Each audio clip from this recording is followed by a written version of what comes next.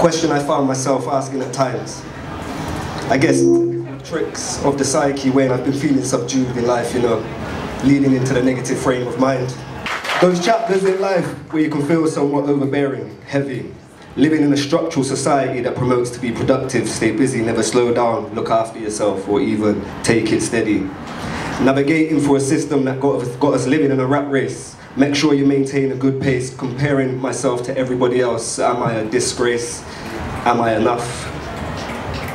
External imprints became me, my family and my social circle feeding into me negatively.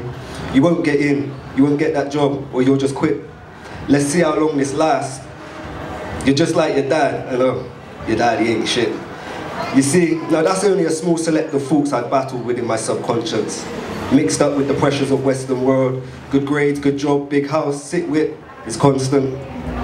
Always a knowing deep within that on this physical plane I wasn't made to fit in. Nah, a rebel warrior spirit lays beneath this beautiful brown skin. I embrace him. Am I enough? As I've aligned with my purpose, found my power and stepped into my authenticity, I decided that no longer your opinion don't mean shit to me. Purest of intentions, leading with love and integrity. Destructive labels and external imprints from the past, I stand here proudly putting them on blast, for I have surpassed a time in life where I lived up to the low expectations that were placed upon me. I take the lessons I learned and let the rest go gracefully, nurturing my inner child, healing the wounds it's been necessary. As now I stand here feeling naked in my transparency, sharing parts of my story. I know you see me. Am I enough? Always I have been and forever will continue to be.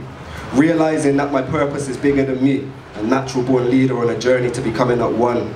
No labels have any relevance, as allow me to introduce myself. I'm mind, body and soul motivation.